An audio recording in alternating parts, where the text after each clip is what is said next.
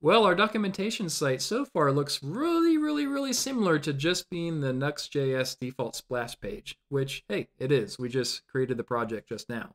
And before I really go further in building upon the template for this documentation site, I actually want to deploy it out to a VPS server. And the reason for doing that is sometimes when we're building stuff on our local environment, well, it doesn't quite exactly look the same when we deploy it out into a production type server. And let's just say sometimes I do silly things that end up being optimized away once we go into production.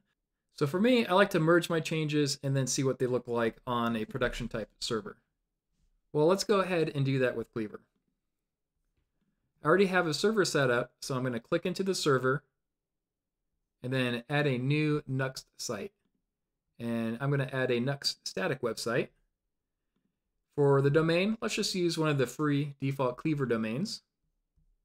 And then click on Add. And this is going to add a new Nuxt Static site to our server.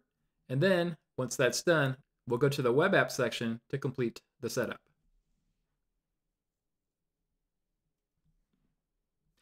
We saw that when we added the site, it was also installing NodeJS onto the server, as that's a dependency for the application.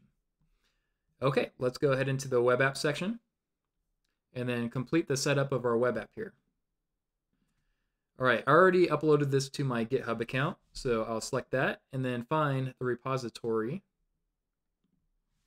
which I named docs template. And we'll use the master branch. And then instead of push to deploy, I'm actually going to use GitHub Actions after I click on update. All right, now I'm going to go to the GitHub Actions page and then enable this.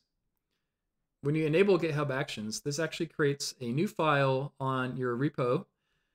So it adds a new workflow file. And if you're curious what that looks like, you could click into it and then browse it.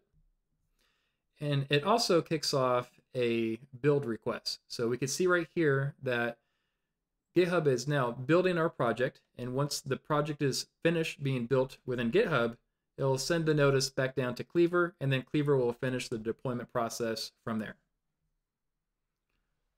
Okay, we see that the build process is complete. Let's go back, and then we should see it pick up here in Cleavr, which it is. And if we click into it, we'll see some more details. So it's activating a new deployment, and then it'll clean old deployments, which should go really quick. And as you can see, if my Slack notification and this other notification, boom, it's already done. And perfect, we see what we expect, which is the production website looks just like our local website.